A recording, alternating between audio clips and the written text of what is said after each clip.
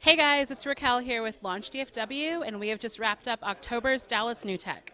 We heard from 6 incredible startups from across the Metroplex. And those startups that presented were Quest, MD Portal, SensorSphere, Nacho Birthday, Kickbox, and Oba. For you guys who don't know, during the presentation, they get 5 minutes to pitch, followed by a 5-minute Q&A.